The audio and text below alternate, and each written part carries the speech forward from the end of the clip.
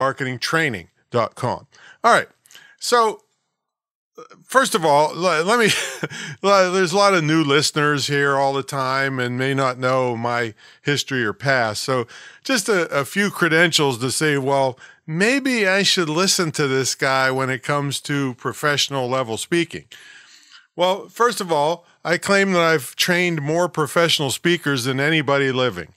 I trained over 100 times at the prestigious National Speakers Association in, I think, 11 countries, something like that. I don't know. I can't remember. I've done over 3,000 speeches in 12 countries, and I don't think I've been beaten. I know I haven't been beaten at the venues that I've been at in back of the room sales in the past 20 years. And speaking